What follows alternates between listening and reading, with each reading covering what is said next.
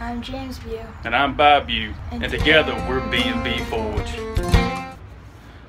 Alright, welcome back to the shop.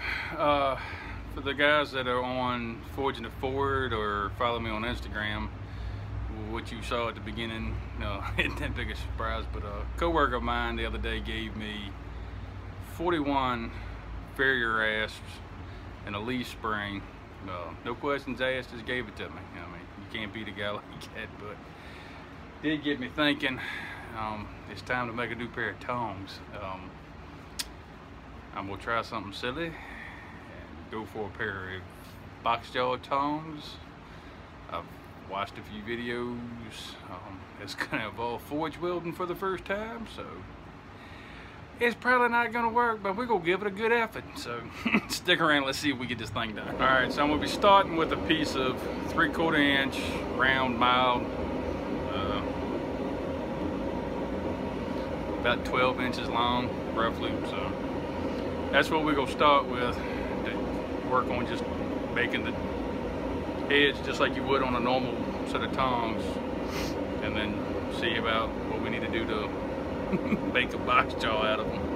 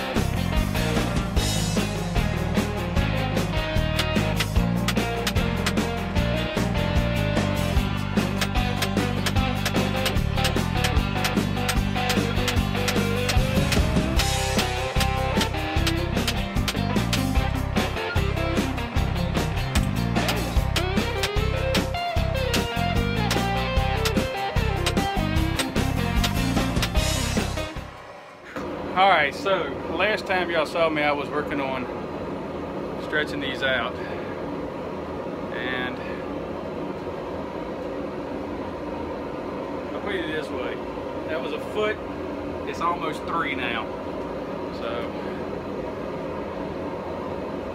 I'm pretty happy with where they're at. So, I just didn't feel like bringing y'all along for all that stretching out since it took over an hour. So, hard-headedness and a lot of hammerheads can make that thing go.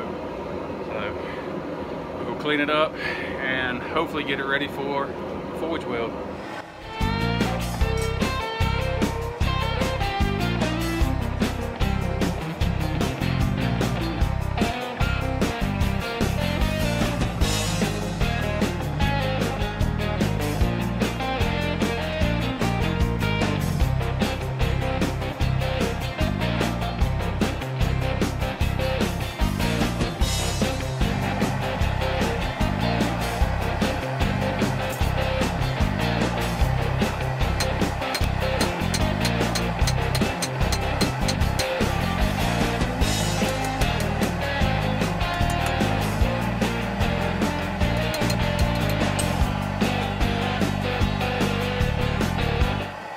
That didn't work.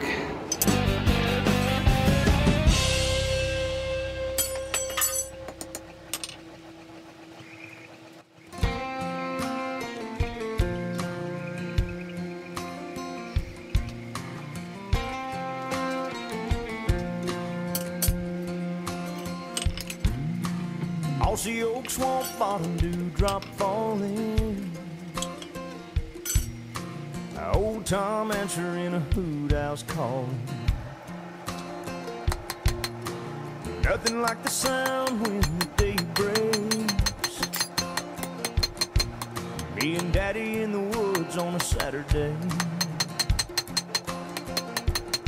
You see, his granddaddy hunted these hills, and I hope someday that my kids will. He said, do me a favor before I'm gone. Love this land and pass it on. Pass it on. He showed me how to cast a line, where the whitetail live and how to read their sign. He leaned my gun up against a tree so he could hold a barbed wire fence from me. Yeah, I learned a lot from watching his ways, like how to hunt smart and how to be safe. He said, one of these days, son, you'll be grown. Remember what I taught you and pass it on. Pass it on in the name of conservation. Pass it on to another generation. Pass it on.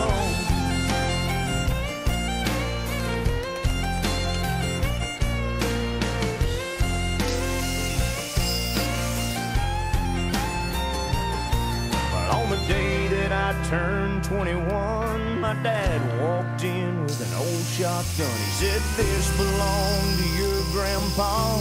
It's yours now, son. So handle it with love and pass it on. Pass it on in the name of conservation. Pass it on.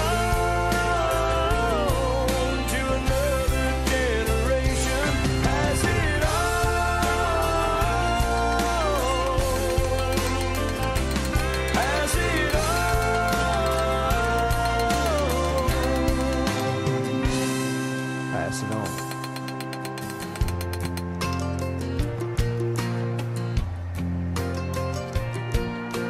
Nothing like the sound when the day breaks. Me and my boy in the woods on a Saturday.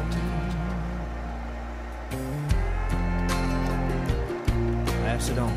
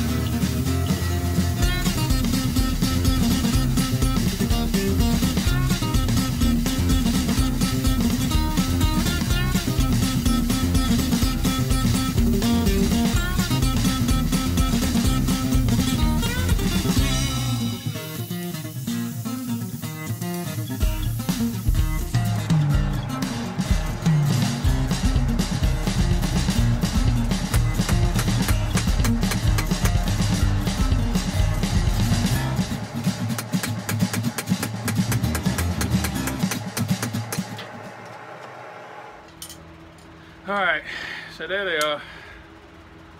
Not exactly what I wanted to do, but in the long run, I'm kind of somewhat happy what I planned on doing went wrong. I did try to forge weld this to it. They were both hot enough, but I don't understand why they didn't stick, or at least I didn't until last night. Watching Roy at Christ Center Ironworks live stream last night, he made a comment that too much flux can actually prevent the weld from happening, and I think that's what I did. All in all, I'm still happy with the way these turned out. So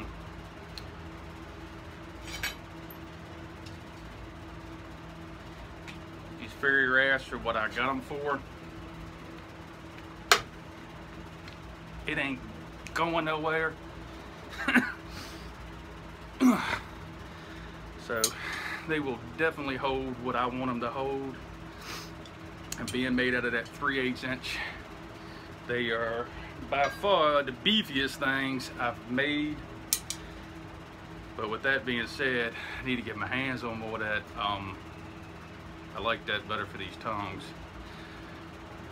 But I need to learn how to forge weld, because stretching that out sucks. So y'all can probably tell, different shirt. The other night when I was in here starting this, I actually got to the point that I started to dehydrate, so really didn't feel up to it yesterday to finish. So I'm out here on Saturday finishing it up, and I've already consumed about a gallon and a half of water in just over an hour, or right about an hour. So stay hydrated out there in your shops. But if you like what I did, give me a thumbs up. If you didn't, give me a thumbs down. I don't care. Leave me a comment. Tell me I'm a moron. Tell me what I did wrong. Tell me what you liked. But from B&B Forge, hit that subscribe button on your way out, and I'll catch you on the next one.